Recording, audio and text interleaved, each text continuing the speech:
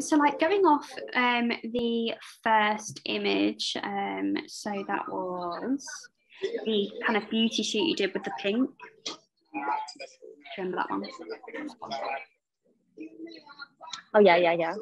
Like yeah. what was, like how did you find that shoot, and with the creators you worked with, like what did you like that they did, and you know, how old is that picture? Is it recently new? Is it old work? So that was a couple of years ago. It was for a jewelry company called Astley Clarke. Okay.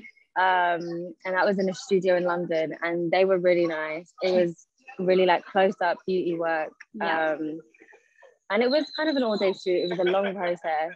Yeah. And I think it took a while to get the lighting and everything right, as it always does. But eventually, we kind of just flowed, and we got really good shots of the team. Yeah. But yeah, it was a really fun shoot to do. I love doing like beauty work because it's rare to get like good beauty photographers, and then sometimes to get the retouching on top of it.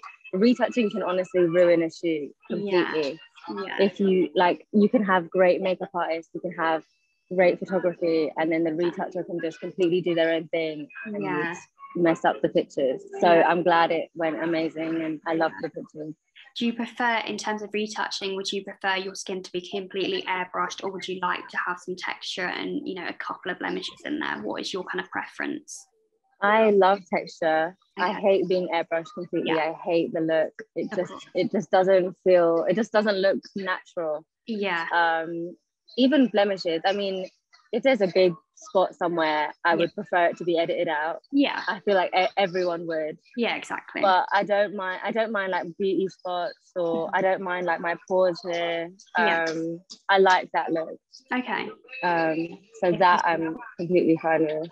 And I hate when someone changes features of someone, like enlarging their lips. A lot of photographers have started doing that now, and like changing the features of someone's face. I think that's kind of a dangerous route now in the modern industry. I don't know if you've seen like what's your kind of opinion on there's like images where models' legs have been kind of elongated so they look really tall and slim. Like, what is your kind of view on that?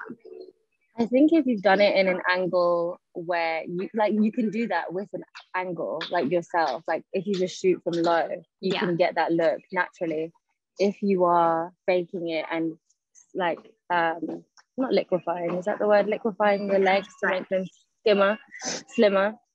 Then I think that is an issue. Because I mean, it's becoming the trend at the minute, and they're kind of elongating someone's legs, and it's kind of, it makes their head, the actual model's head, look like a pea compared to their legs, because they're like so far out, because they basically in Photoshop they'll kind of rotate it so the image is flat like that, but they'll rotate it like that so the legs come across more, so that's why I mean, a lot of models have been very into that, and a lot of photographers, I know it's kind of a trend, but I mean, no, it's personal preference. If you weren't happy with that, then obviously then you just say, but no, I really like that first image. I love the beauty work. It's very, very, I don't think it's like too over the top. The makeup's like, you know, it's glam but not over. You're not caked with makeup, and like I said, the retouching is really beautiful on that, so credits to everyone that was involved. That's huge. Thank you.